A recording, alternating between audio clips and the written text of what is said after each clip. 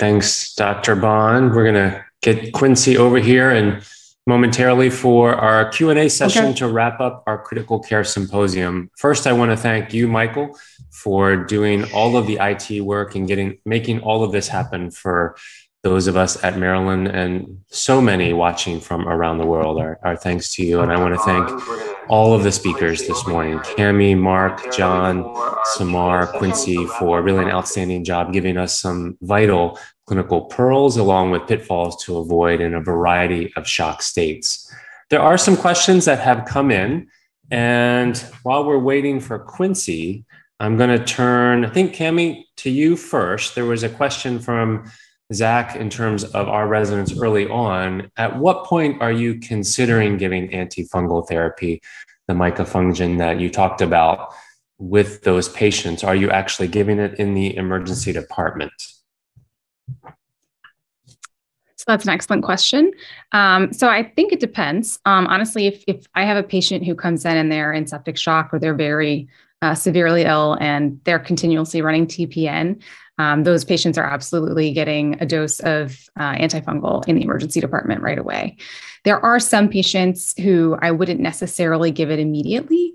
Early on, like a new perforation, not quite so sick, you could probably cover with something like fluconazole if they were very ill. Obviously, early on, that we worry a lot about the bacterial portion, and so in those instances, while I would have it on the back of my mind, I think if I was really seeing that these patients were very ill and not improving, especially, or if I found out after the fact that they were actually, they're immunosuppressed or they had something else going against them, then certainly I think a dose would be reasonable. All right. And in terms of just one other clarifying question, you had talked about end-stage renal disease patients maybe having indwelling catheters. Is there a distinction between invasive or indwelling catheters, triple lumen, HD catheters, PICC lines per se for TPN? Are they all in the same, or do you risk stratify those in terms of indwelling catheters? Yeah, unfortunately, I can't actually give a lot of evidence-based best practice here. I think, I would certainly not do it in all end-stage renal patients who have a tunnel dialysis catheter, for example. But if it's been there for a really long time, yeah, that would be a consideration. And again, what is a really long time? It's hard to say. I do think that, looking at the site is important, but again, sort of those baseline characteristics. If it's a PICC line that's been placed for a while, we know that those are still capable of getting infected, but, combine that with, severe diabetes or immunosuppression or recent broad spectrum antibiotics, that's one of the lower, but still prevalent risk factors. So those patients would probably get a dose as well, but not all PICC patients with a PICC line who come in. So it's a little bit of looking at the whole picture and putting it together with what the patient looks like. All right. Thanks so much. Let me move over to Dr. Greenwood. John, a few questions on RV stuff. One, does the initiation of positive pressure ventilation actually affect your TAPSE measurement? And then two, as you're trying to get ultrasound assessment of the right ventricle, any tips on getting improved images in the obese patient? And any tips on helping to differentiate what may be acute or chronic RV failure? Yeah, those are all really good questions. So positive pressure and RV function. So I have this great image of that was sent to me. Actually, I think it was from a friend Dan Hasse, who used to work or was at Shock Trauma, actually, did this great little clip of what APRV does to the right ventricle. So for those of you, this is an extreme example, but it illustrates the point. As you increase your positive end expiratory pressure, so APRV, for those maybe less familiar, is a ventilator mode that requires a high level of PEEP for a long duration of time where patients breathe, basically CPAP, at a really high level. And what he did was he took an echo of the patient, at different levels of PEEP on APRV, and showed that your TAPSE, your right ventricle, dilates significantly with high levels of positive end expiratory pressure on APRV.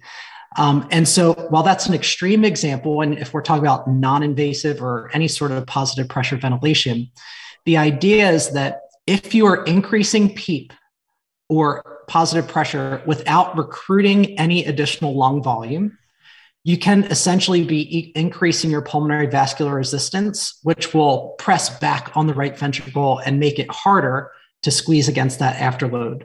So my point is, I don't think positive pressure ventilation or mechanical ventilation is like contraindicated in patients with RV dysfunction. I do not want the audience to take that away from my talk. What I want them to remember is just be thoughtful about your ventilator prescription in patients with tenuous right ventricles. If they start having hypotension after you've initiated, because sometimes the work of breathing in and of itself can put strain on the right ventricle, and the patients need to be intubated so that you can put in a central line, give them inotropes, like whatever it is that you need to do. But just be thoughtful about making sure that the right ventricle is not getting worse as you initiate positive pressure ventilation. So that's sort of my thoughts about that. And then the second question about how to improve your image views of patients who might be technically challenging. There's a couple of things to think about. So a lot of times the patient's anatomy will dictate your ability to get good views. So, thinking about the patient with COPD, right? Your heart's often shifted more vertically because you have these hyperinflated lungs that kind of move the heart in a different location. And so instead of getting really lateral on the fourth, fifth intercostal space, you might need to slide more medially. Occasionally, if the patient can, kind of work with you, particularly the obese patients, the idea is like, okay, I want to bring the heart a little bit closer to the chest wall. So you can, if the patient's able to kind of tilt them a little bit towards the left lateral decubitus, sometimes that will move the heart a little bit more towards the chest wall so that you can get a better view. If they're intubated already, you can put like a little ramp underneath of their right side so that they're tilted towards the left. That will kind of do the same kind of thing.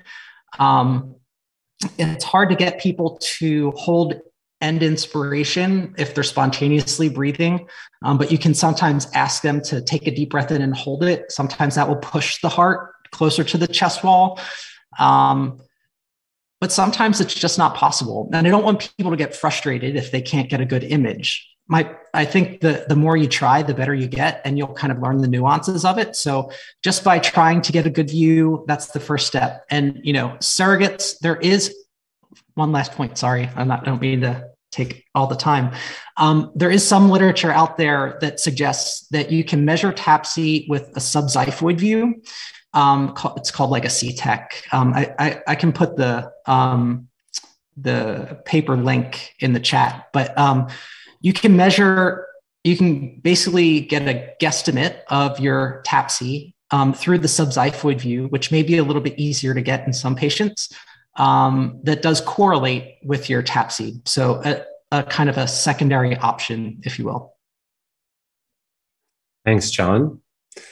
Let me transition to Semhar. Question in the chat box. Semhar, is there any role for CPAP in pulmonary unloading in patients with cardiogenic shock? Certainly, I think whatever device non-invasive you have is adequate. It's certainly going to provide them support. Unlike true mechanical ventilation, both BiPAP and CPAP are going to have certainly PEEP effects, but are less hemodynamically affecting. So if you don't have BiPAP, CPAP is just fine. Put them on, increase that work of breathing, decrease that preload and afterload, and reassess them. Great. All right, Quincy, you're up. A few questions came in via text as well as in the chat window. A few questions. In terms of blood products, do you happen to know how fast we can deliver blood through an IO? Should we put it on a pressure bag? Better to push-pull with a syringe? Any insight there if we can't get adequate IV access? Well, I have not seen any literature or in real life, we have never tried to put blood through IO products. So the rest of the panel may chime in about that, but a central line should take just as quick. And with the ultrasound, if you could not get a central line in there, the IJ with a peripheral IV, go in there quick, get some blood products, buy some time and get in there, because I'm not quite sure how to do IOs and blood products. I'm sorry. All right. Well, two more questions related to your discussion. One is in the chat window. Your emergency medicine time is in more of our community site. You talked about hemorrhagic control. Do you see a role for Reboa in the community emergency department prior to transfer to one of our major trauma center? So in the previous version of Reboa, it's not, because you have to cut down long catheter. This new version, it will be ultrasound guided. It will be Seldinger technique, and by the end of this year until the early next year, it will become standard of care for all bleeding in trauma patients. So then if you work at a trauma center, you will have access to the catheter. And early, in the previous version, when we inflated balloons, we could not have a good idea of whether we occlude the entire zone 3 and then knock out the guts circulation system. But with the new Reboa system, we have a way to measure it. And I showed that in the monitor, where you could inflate the balloon, or you could leave it deflated, inflate it little enough to bring the blood pressure up, to reduce bleeding by enough time for the patient to go to a place where there are more blood products. So you would see this as, over the coming years, expanding to outside major trauma centers for stabilization to get the patient to a trauma center. That's the idea of the new Reboa kit. Make it easy for everybody to get to do it. All right. One more question for you. In terms of calcium supplementation, actually almost everybody on the panel gives massive transfusions from time to time, but probably in your CCRU role, you're giving a ton of massive transfusions. Are you empirically giving calcium supplementation, or are you waiting for your ionized calcium value to return before supplementing with calcium? Usually by the time that the patient get a massive transfusion, the patient is already on norepinephrine or maybe on vasopressin, and as long as the patient have hypotension, we give calcium because it helps with blood pressure due to all of this cardiac functions and vascular contractilities as well. So, all right, and thanks, Cami, for dropping that in the Q&A in terms of IV fluids, not necessarily RBCs, but IV fluids at about 150 to 200 milliliters per minute with a pressure bag. So thank you for doing that. Dr. Sutherland, in terms of a little bit more generic question. So in terms of patients critically ill, shock patients, let's say you're not working in the ED tomorrow, you're up in the MICU and you are receiving a patient. Are there anything, or what tips would you advise? So when you're receiving someone now with your ICU hat on, what is it that you prefer to see in receiving these patients coming from the emergency department? Any pearls you can provide, any things you look out for particularly, or things that sometimes we could do better at when you're on the other end? Sure. Thanks, Mike, for the question. I think it's all the things you're going to think of. It's about paying close attention to the patient and resuscitating them as best you can before they get up to the ICU. Keeping in mind, especially that there's, in most ICUs and in our unit, a transition period where it takes time to transport the patient, takes time to get them settled, often the nurses are doing their assessment, things like that. So it's important that you take a last glance at the patient before they roll upstairs, do what you can to stabilize them. And then the other thing I would add to that, which again is just good emergency medicine, I'm sure all of us do regularly, is closely communicating with your ICU team. When you're And again, putting my EM hat on for a second, when you're in the ED and you have a critically ill patient, we all know you don't have a lot of time to do charting, and you're not necessarily going to write a full, completely thorough note. So just making sure that you communicate to the ICU team any valuable, again, we talked about the 2 H's, right? That history is really key. Any valuable history you obtained can help point the ICU team in the right direction. The converse side of that, I would say, is sometimes the ICU team can kind of have early diagnostic closure. We know this with all inpatient medicine. So making sure that if there's doubt about the diagnosis you have, that's communicated as well. You don't want the ICU team to just focus solely on our early impression in the ED, necessarily not consider other possibilities. But honestly, the best answer to your question there, Mike, I think is just everything you do with every ED patient. And we're always very happy with all the great work that's done downstairs when patients get upstairs. That's outstanding. Well, let me open that same question up to Cammie, then John, then Quincy, and then we'll bring things to a close here. You may be on mute, Cammie. I am. Can I get a refresher on the exact question wording? In terms of when you're not working in the ED, but now you're up in the ICU and you're receiving critically ill patients, any additional pearls from what Mark just said to think about that we can enhance our delivery of critical care and resuscitation in the ED for patients in shock? I would say Mark's is probably a pretty great answer. I think, yeah, the history is good. I don't expect anybody to have a full note. So I'll follow his lead on that. If you can just give us a verbal history, that's fantastic. I do think if magically EMS dropped off a phone number to a family member, that's a great thing to have.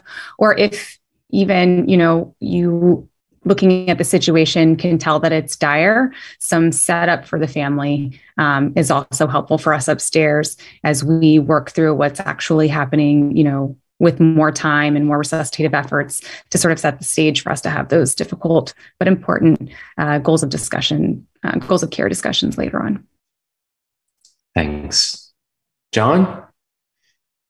Yeah, so I think the literature is pretty clear that, and I'm speaking to an audience that I think I'm a little biased to, but the things we do downstairs matters, right? And so what we prescribe in the ED oftentimes carries forward upstairs in the ICU for some really critical moments of this patient's opportunity to recover.